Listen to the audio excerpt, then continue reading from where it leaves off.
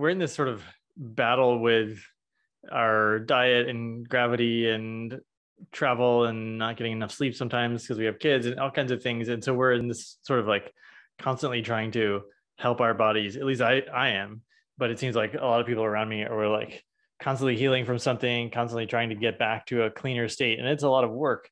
And so what's your, how do you manage all like the work of your own body versus actually just trying to be productive? Because I know you're also quite prolific in stuff that you create. Yeah, that's a good question. So it changes all the time. So I'm in my house is right next door. You've been here. My house is right next door. Here's my shop. Oh, you have a separate studio.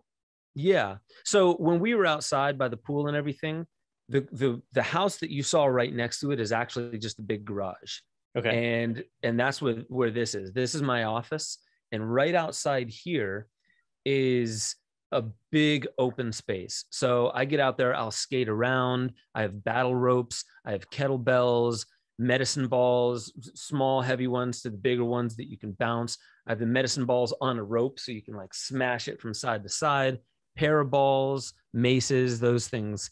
And hacky sacks. I mean, everything from light coordinated things to heavy smashing things. So when I realized that I've been working too much, and this is why I work for myself, because I can't have somebody else have to sign off on when I'm allowed to get up and go out and move around. It needs to be up to me. Because sometimes I'll be sitting here and I'll be working and I'll be in the flow, and then I'll just hit a point where like I'm not as productive. I know what needs to get done, but I'm not as quick and I'm not as productive, nor am I as inspired.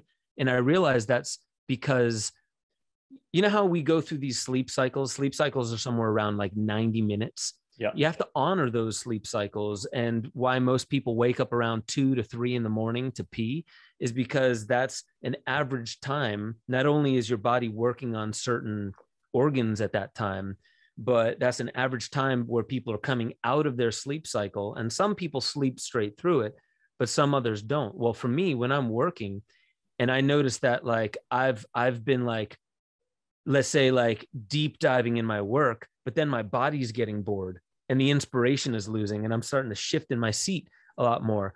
Then I realize I'm not creative anymore because my body's like, all right, you've been focusing on that computer screen far too long. Why don't you get up and do something fun for me? So I'll get up and I'll skate around. And what's beautiful about that is I'll skate around and I'll take these aerobies. They're like giant Frisbees. And I'll throw them around. And sometimes I'll throw it really slowly and see if I can skate and catch it myself. I try and do things that challenge my body that don't really challenge my mind much. And what that does is it allows for all the heady intellectual editing or research work that I do to take a back seat. And that's what allows me to dissociate from it. And you know, when you're really trying to think of somebody's name and you can't, and you're like, oh, it'll come to me. And then later, when you're not trying to think of it, it'll just naturally come to you. I feel like that's when I'm like, I've hit a brick wall in my creative work. I need to get up and move. I need to let my body start to celebrate. And when my body celebrates, it's not like I'm not working in the background. It's just I'm celebrating with my body. I'm having fun. I'm breathing. I'm sweating. And then all of a sudden, I'll just get this awesome idea that was something that I know I couldn't have come up with had I sat in that chair for another 20 minutes. You know, like but that. getting up and moving for 20 minutes actually did the trick. I like that. My body needs to celebrate. It's a good turn of phrase. At least 2 to 3 times a day, my body needs to celebrate. And then I'll have that moment at the end of the day where like, okay, I still need to upload all the stuff that I made, but my kids are going to go to sleep in 2 to 3 hours. So I'm going to go jump on the trampoline with them or run around in the backyard or just have a deep dive with them. And then when they're down to sleep, I'll take 20 minutes and upload everything and then shut the computer. I try not to do tech work or, you know, artificial light work when I'm about to go to sleep, but I just kind of pick and choose my battles. You know, I have a ton of work to do. And a lot of the times I'm just stressed. I need to get it done. I've placed the demand on myself.